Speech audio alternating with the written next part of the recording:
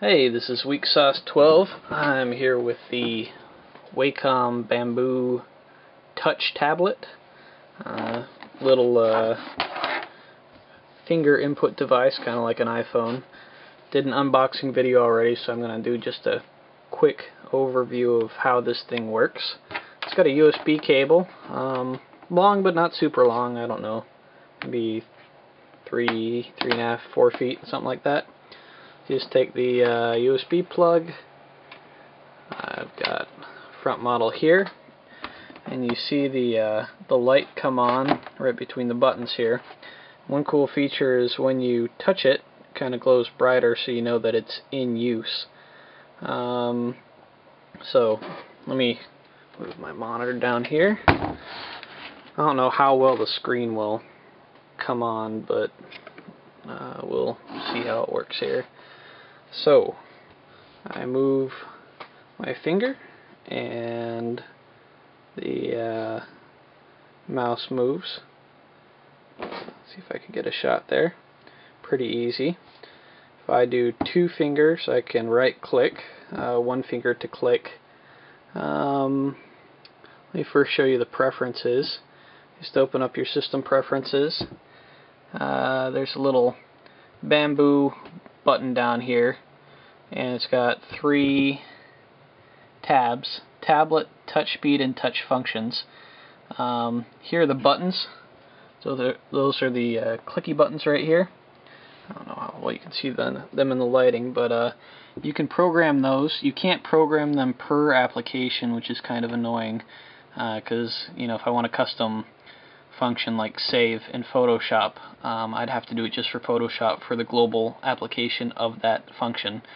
But you can orient it left-handed or right-handed depending on how you want to set it up, which is kind of nice. Like if you're using your mouse on one hand and the tablet on the other, you can set it up that way.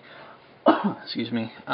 Next is a touch speed, pointer acceleration, double tap time. It's got a little test thing, you can test to see how it reacts. It's got scrolling speed. Sorry, D90 doesn't have autofocus here, but touch functions has a little animation. For click, you can do tap with 1 finger, add touch to the left. I don't really know what that means. For right click, tap with 2 fingers, add touch to the right. Drag and select, you can do drag, and then you can do drag lock. And for gestures, I don't know how to say that, you can do scroll, which is kind of like this, or to the side with 2 fingers. You can do zoom, which is a pinch in or pinch out. And you can do rotate, which is kind of, you move your fingers like this, or kind of hold 1 finger and rotate around. And then the last one is forward and back, which is kind of like side scrolling, only you do it quicker. It's got a little bit more sensitivity for that. Alright, so let me show you what some of those functions look like with a picture. I'm just going to open up a JPEG and preview here. Move this down here. So I can take this and I can zoom in by pinching in and out. This is actually kind of easier using your thumb, but you kind of have to angle your thumb so that your thumbnail won't respond to your thumbnail, just your finger, so I guess it's kind of a capacitive touch. So you zoom in and zoom out, and then to rotate, you just kind of twist your fingers. Oops, let me select that again, and there we go. I've got 1 finger planted, and then I take this finger and rotate it around. There we go. A little bit tricky to get used to, and then you can, once you get good at it, you can just kind of put 2 fingers down. There we go. You got to make sure your window is selected and that your picture is selected. So that's pretty much that. Let me show you some internet stuff. Don't want to save that. And I'll go down to Safari here. Say we want to load up a website, and 2 finger scrolling.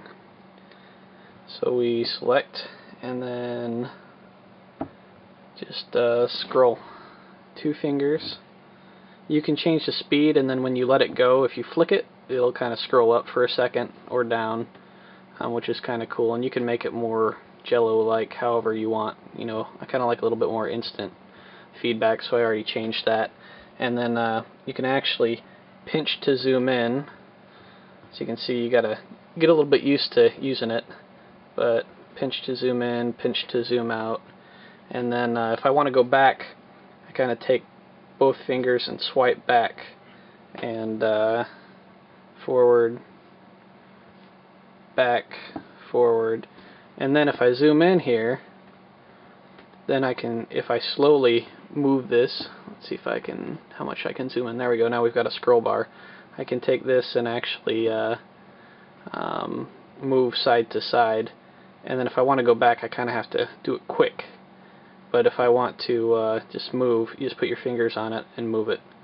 So that's pretty much the basic functions. It just acts like a laptop trackpad with some extra functions. So if you've ever used one of the new MacBook Pro laptops that have the multi-touch input, it's basically like that, only it doesn't seem to support 3 fingers, which I think would be better instead of having to flick to go back.